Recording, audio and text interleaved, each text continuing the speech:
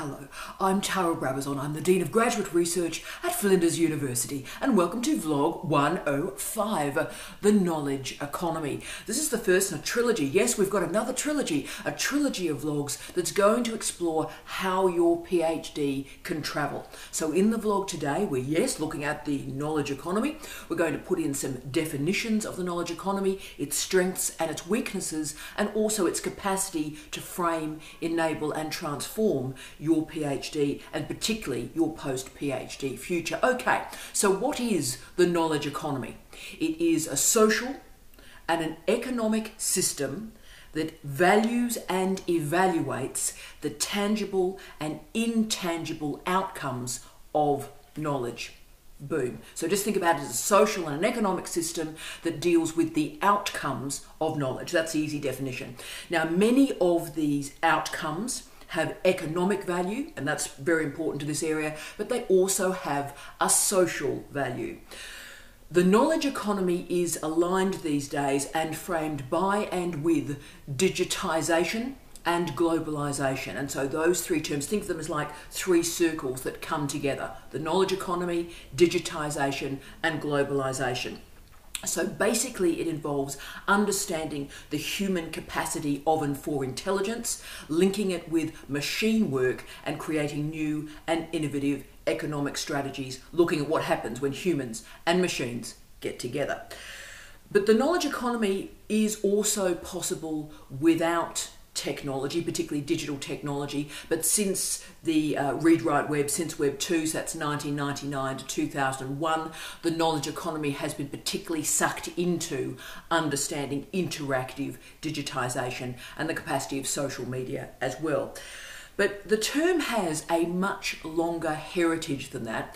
The earliest reference I found to the knowledge economy, and please correct me, but the earliest reference I found was from 1969, Peter Drucker, in his book, The Age of Discontinuity, so 1969. But it was also derived from a much wider and deeper concept that goes right back actually to the 19th century that links with the notion of scientific management. So the knowledge economy, although appearing a bit new and a bit edgy and a bit sexy, has quite an interesting and long-term history and trajectory. Now, at this point of the vlog, I'm going to present this argument relatively neutrally, but can I say I radically disagree with the argument I'm about to present, but so we'll just caveat that for a second. But let me talk about what a lot of the theorists, particularly these early theorists of the knowledge economy, meant by the phrase. So the knowledge economy is configured within a linear mode of development. So it starts with agricultural-based economics, moves through the industrial modelling of economics, and then through to the knowledge economy. So revolutions in food, revolutions in labour, and revolutions in knowledge. Now, of course, I think this linear development model is absolute nonsense. Progress as an ideology is a flawed ideology. So the very nature that we're now in this incredibly complex economy, but the agricultural revolution wasn't quite significant, or the industrial revolution wasn't quite significant, or that food and industrialisation has somehow gone and it's in the past and now we're all modern and new with knowledge, that's absolute nonsense. And I've spent a lot of my life thinking about how the knowledge economy operates in and through food and food production. So start to critique that linear modelling of progress and modernity. So food and labour and knowledge are bouncing around each other like a pinball wizard. It's not a linear development. Okay, so at this point, I really want to express my key caveat here. So the three terms we're going to be looking at in this trilogy of vlogs are the knowledge economy, creative industries, and the fourth industrial revolution. All very important phrases. You need to know what they mean. You need to know how they operate in and around your research and your career, yes. But the problem is the bulk of the people who research and use these terms are evangelical. So they're what I call, and I've used this phrase in vlogs in the past, they're believe-in achievers. You know, the people that wear a nice shiny polyester suit and then walk that suit around sort of making money out of talking about these phrases without a lot of content. So just remember, when these phrases are used, like the knowledge economy, evangelical commitment often comes with it. So it's one-eyed analysis, and they're not presenting the problems with this model as well. And I'm presenting both today. So do remember that these phrases that I'm talking about have key concepts and ideas, and they are useful. But also be aware that some people, when they're using these phrases, it's almost like a religious fixation for them. So avoid that sort of stuff.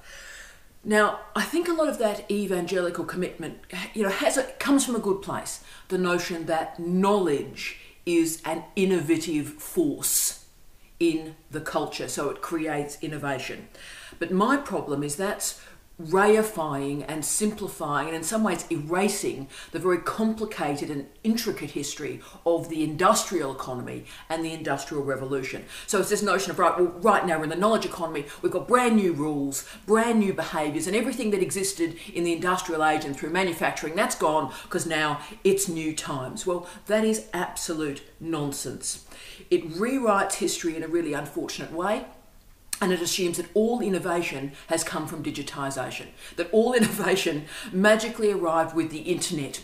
And before the internet, look, really nothing interesting happened. And for me, that's absolute nonsense. I spent a lot of time looking at the innovations from the industrial age in particular. And I think about, say, the flying shuttle from textile mills in 1733, or the spinning jenny that was invented in, let's see how my memory goes, 1764. These were incredible innovations that transformed the world and had nothing to do with digitisation. Was part of the knowledge economy, I would argue, but they wouldn't have been using that phrase then. So just remember, innovation exists everywhere through history. It's not reliant on the internet. Okay, so why I think the knowledge economy is useful to you as PhD students is it crystallises something that's really important.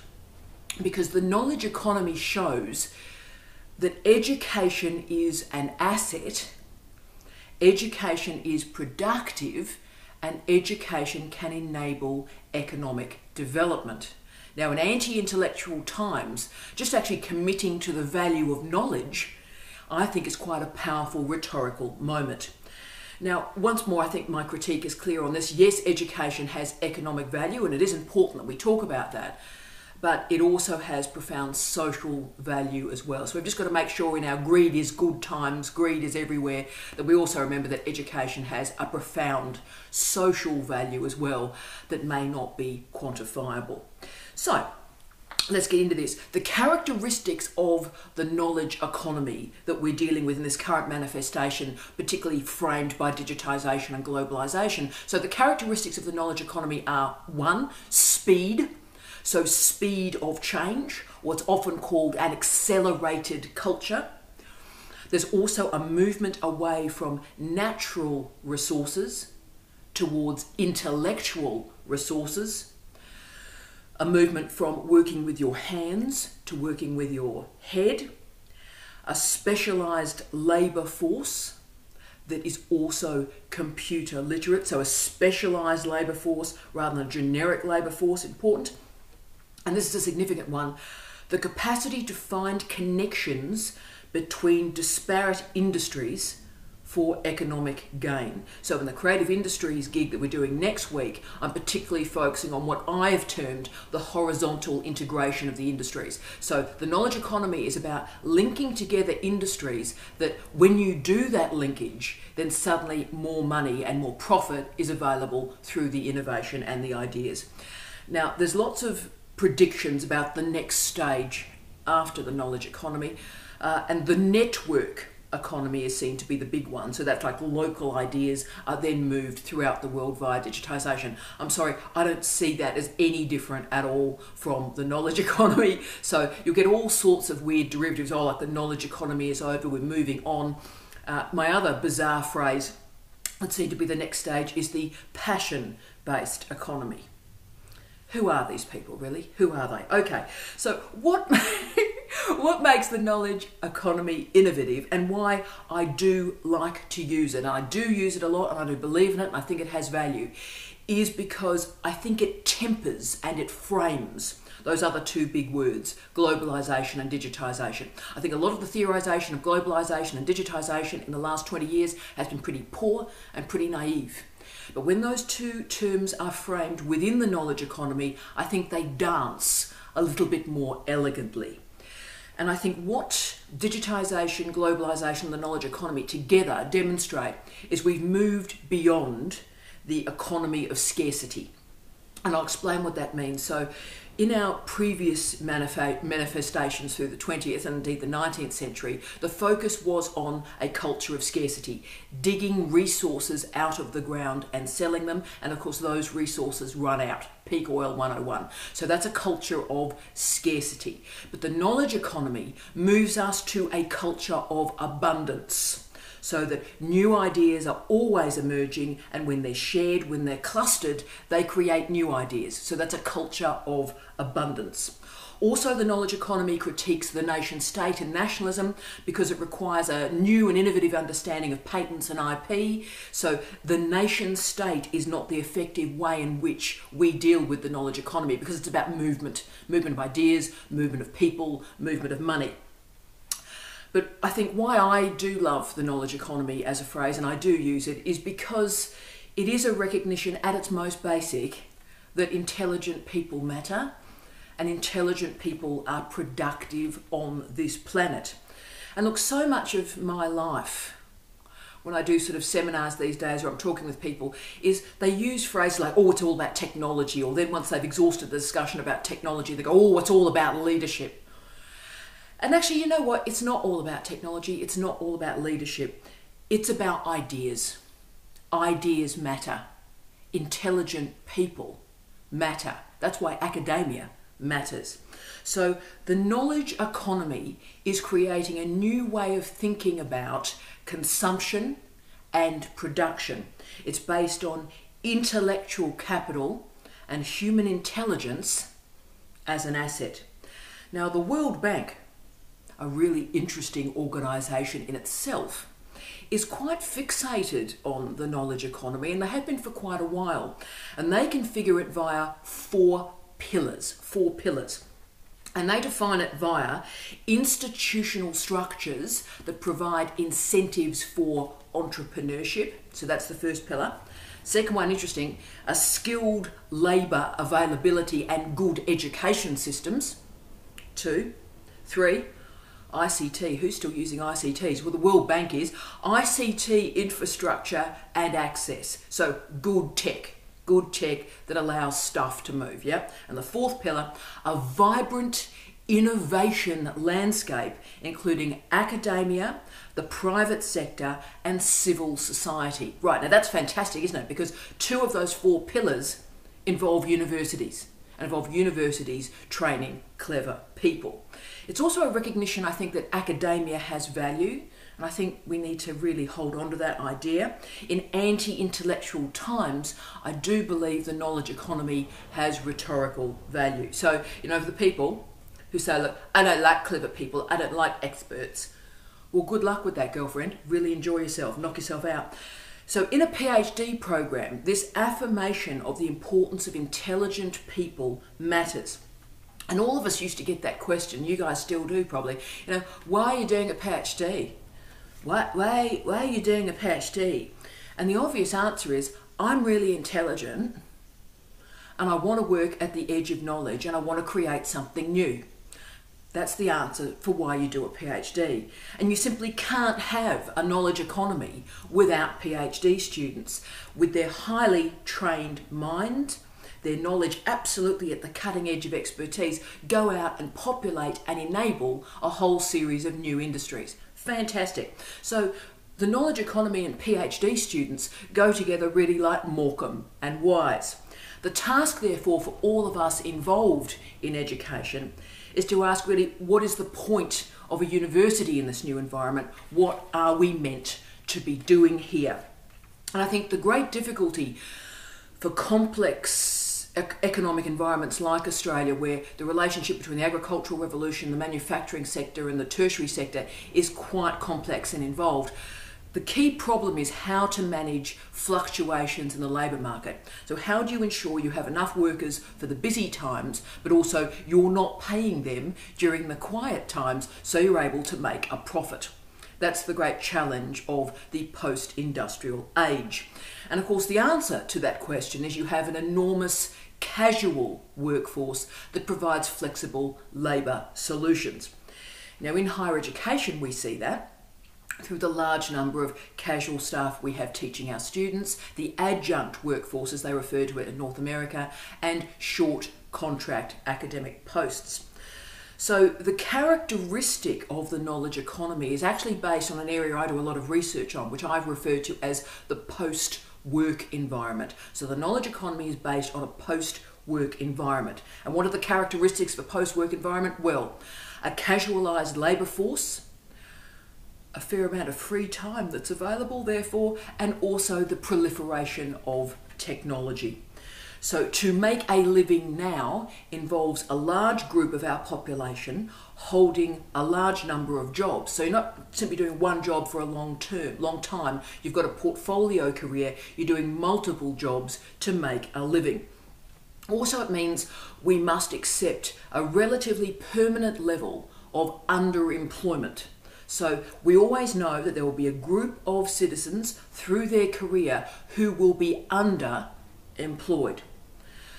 So the knowledge economy has meant that tertiary education is incredibly important to this new post-work labour force, because it means that employers can expect a highly credentialed and qualified workforce to be available at any time. They don't have to train their workers. You guys are arriving at an interview with a PhD.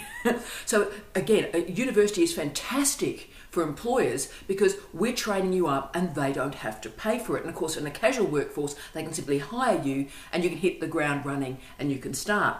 Now, governments also love this highly qualified workforce because for the young guys and gals, it keeps them out of the unemployment figures for a period of time while they're doing a degree. So you can see what's going on here. So the knowledge economy matters. It matters economically, it matters socially, but it also has that rhetorical power that knowledge is the engine for productivity and for growth. But it also means that more is expected of workers, and that's incredibly important. You have to be well educated and you have to stay at the cutting edge of where knowledge is at through professional development. So you're going to be incredibly well educated, you're going to be operating at the edge of knowledge, but you're also going to be battling for full-time and permanent work. See the paradox? Because the innovations and the profit is based on this casualised, contracted workforce. So the final thought that I'll leave you with, that really is the meta lesson of the knowledge economy, is that our current culture, I would argue, is no longer about know how. It's about know why. Know why. So in your PhD, when you're working through your PhD, yes, the what matters, the knowledge. Yes, the how matters, the methods. But the why perhaps matters most of all, the epistemology and the ontology. And that will enable you to connect your knowledge, your expertise, the way in which you're doing your PhD to the wider knowledge generation of our society. And that is the knowledge economy. I wish you love, light and peace. Tea out.